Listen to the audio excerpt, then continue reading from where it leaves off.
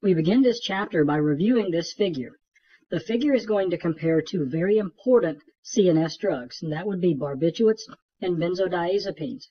It's going to look at a dose-response curve showing you the increasing doses of those drugs and their CNS depressant effects.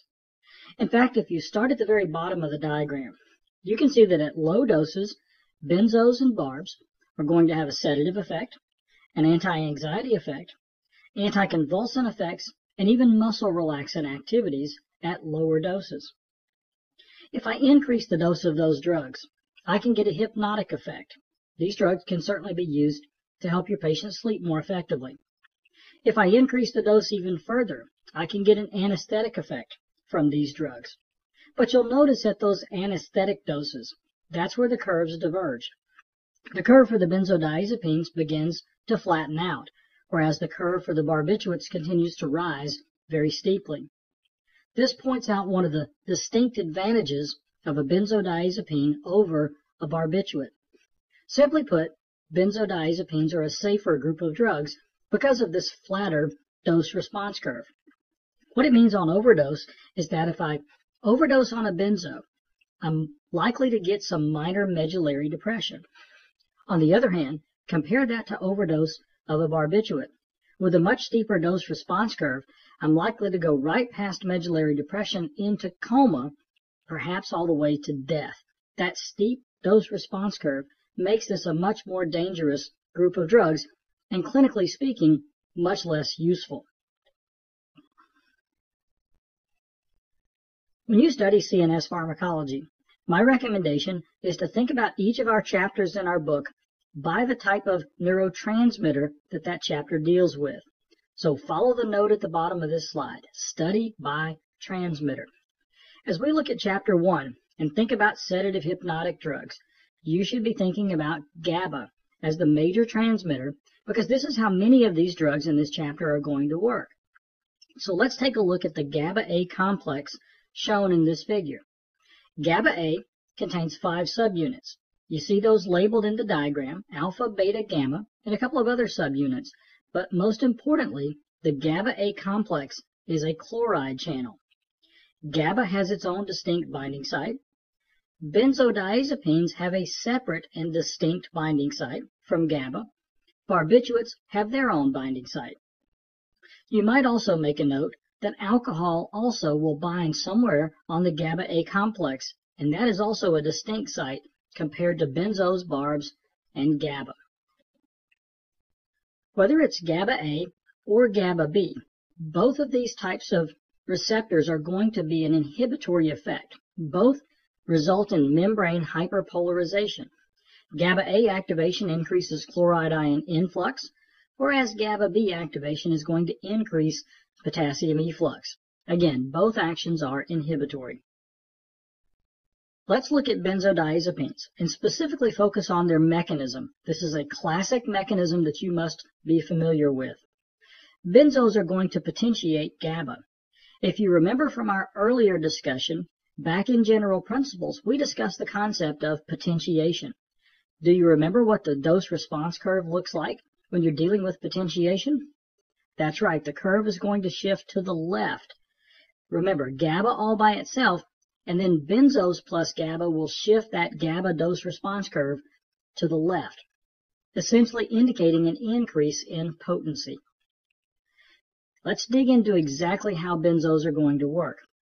When benzos bind to their specific binding site on the GABA-A complex, they will increase the frequency of chloride channel opening. That is the mechanism you must highlight. Benzos have no GABA mimicking activity. Another way to say that is that a benzo will have no effect without GABA being present. Benzos are going to act through BZ receptors. These are subdivided into BZ1 and BZ2. If you make it simple, BZ1 can be the sleep receptor. It mediates the sedative effects of benzodiazepines. Whereas BZ2 mediates all of the other actions of a benzodiazepine. That would include anti-anxiety effects and impairment of cognitive functions. So BZ1 versus BZ2.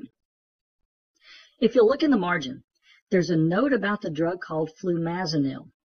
Flumazenil is used as an antidote for benzodiazepines because it can quickly reverse the action of benzos.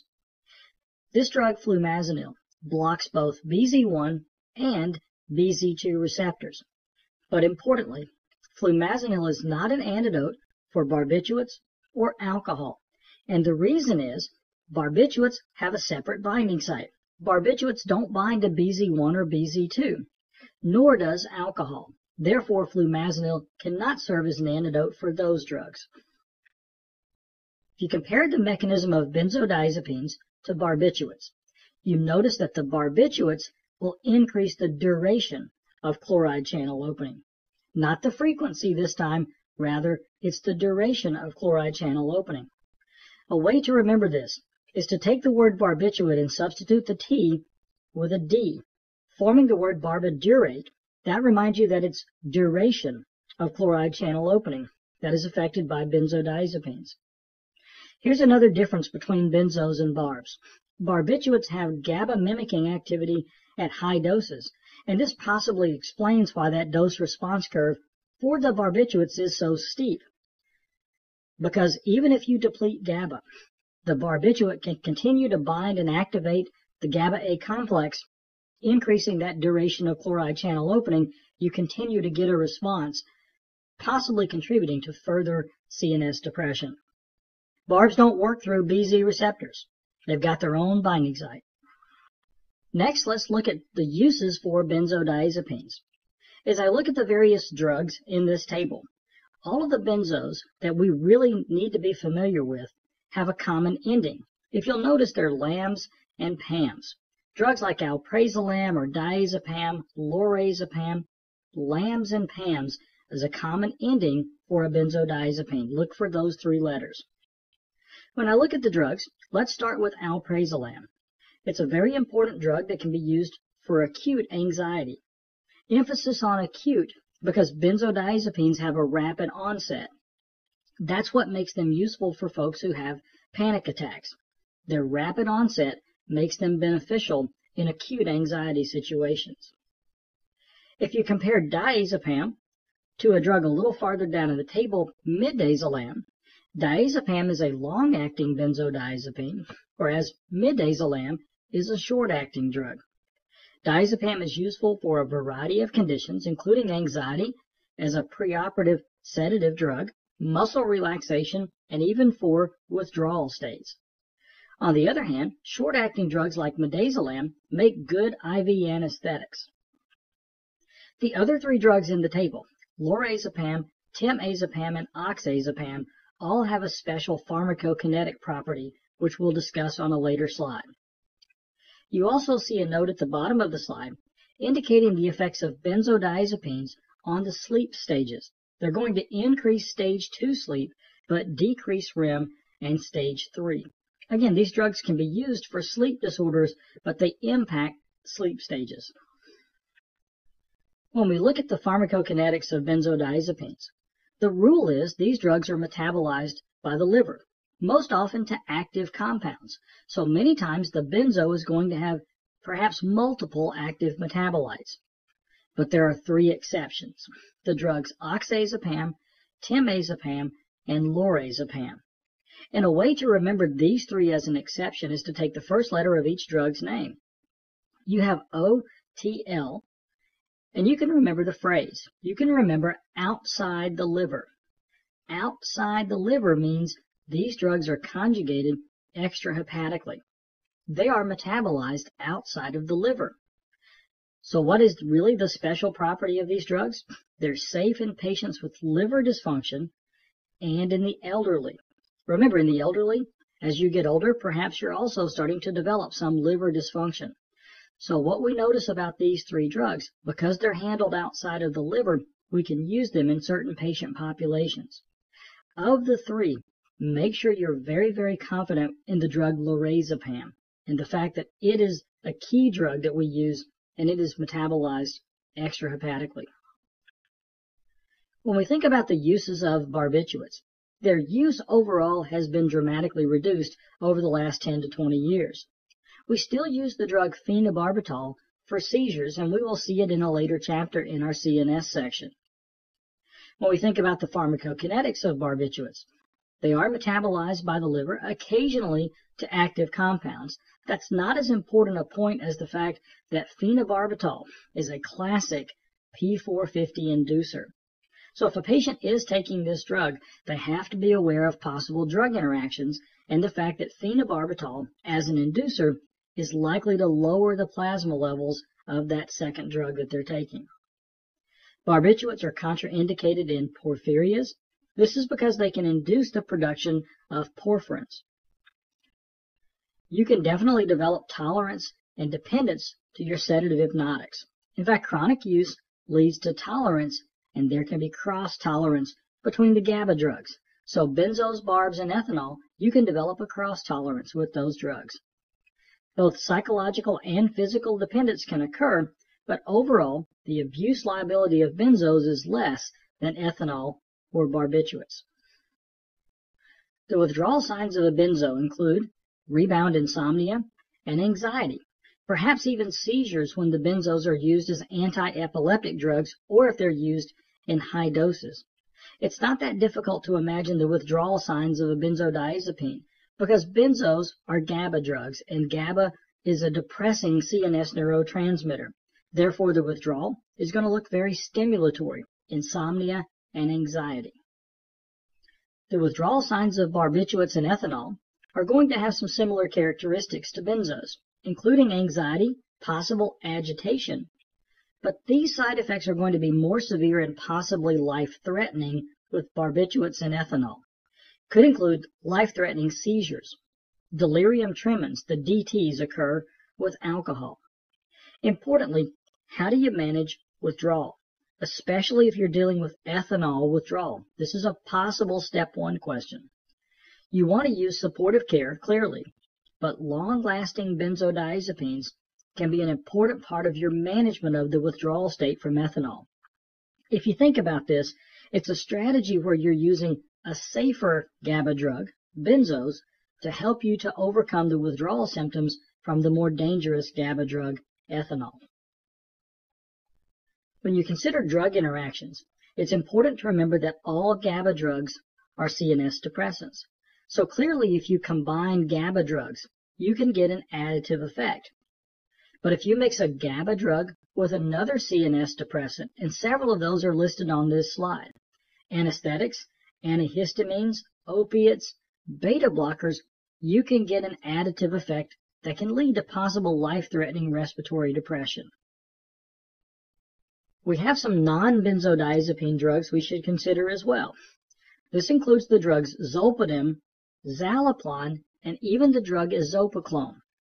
These are BZ1 receptor agonists. They are specific for BZ1 with less effect on BZ2 receptors. That means these drugs are going to have less effect on cognitive function. Being BZ1 selective, they are useful in sleep disorders. The BZ1 receptor, after all, is the sleep receptor. As a group, these non-benzodiazepine drugs that work through BZ1 have less effect on sleep stages compared to the benzos. Here's a question for you. Name some drugs that can be antidoted by flumazenil, but those drugs are not benzodiazepines. Remember, a wrong answer would be barbiturates or ethanol, but a correct answer would be zolpidem or zaloplan or isoproclone, the Z drugs, if you will. Of course, if you want to get some sleep, how about taking one of the Z drugs to help you get some Zs? Overall, because of a less effect on BZ2 receptors, you're going to see less tolerance and abuse liability with these drugs. The final drug in this chapter is a non-benzodiazepine drug called buspirone. This drug is very, very different from all of the other drugs covered in this chapter. It's the only drug in the chapter that's not a GABA drug. In fact, this drug is a serotonin drug. It's a 5-HT1A partial agonist. Because it's a serotonin drug and not a GABA drug, it's not a CNS depressant. It has a different set of properties compared to the other drugs we've covered. It can be used for generalized anxiety disorders. Because it's not a CNS depressant, it doesn't have sedative effects like you would expect from GABA drugs. You don't get the CNS depression, You don't get tolerance. If there is a downside to this drug, it's that it takes 1 to 2 weeks before it starts to work. So it does have a slow onset. As we conclude this chapter, let's look at a couple of flowcharts. The first one is going to deal with a flowchart for the treatment of anxiety. I reminded you earlier to think about our CNS chapters in terms of neurotransmitters. So if we're going to treat the condition of anxiety, there are 2 neurotransmitters that you should be thinking about, GABA and serotonin. The most commonly used GABA drugs for anxiety, benzodiazepines. The serotonin drugs would include SSRIs, our selective serotonin reuptake inhibitors, and buspirone, the drug we just covered. The difference in the treatment of anxiety relates to the onset of activity for these drugs. GABA is going to have a rapid onset. So if you want to treat acutely, then GABA drugs like benzos are very, very important. On the other hand, chronic management most often involves SSRIs. Whether it's an SSRI or buspirone, serotonin drugs are going to have a slow onset of generally a couple of weeks before they begin working. So remember the phrase, serotonin is slow in the treatment of anxiety. It's why we oftentimes will start a patient off on a benzodiazepine and an SSRI at the same time. We treat them with both drugs for several weeks, and then we discontinue the benzodiazepine. The rationale? We allow the SSRI time to begin working, and the benzo is there to cover in the interim. The other flowchart that we want to look at is for sleep disorders. Most often we're thinking about GABA drugs for sleep disorders, though occasionally you want to think about melatonin. And there's a melatonin derivative called ramelteon that can be used and is sometimes used for patients who have trouble sleeping. If we think about the GABA drugs, we really have 2 choices here, benzodiazepines and those we called the Z's, including zolpidem and zaloplan. So this flowchart should help you to organize the drugs in terms of their mechanisms.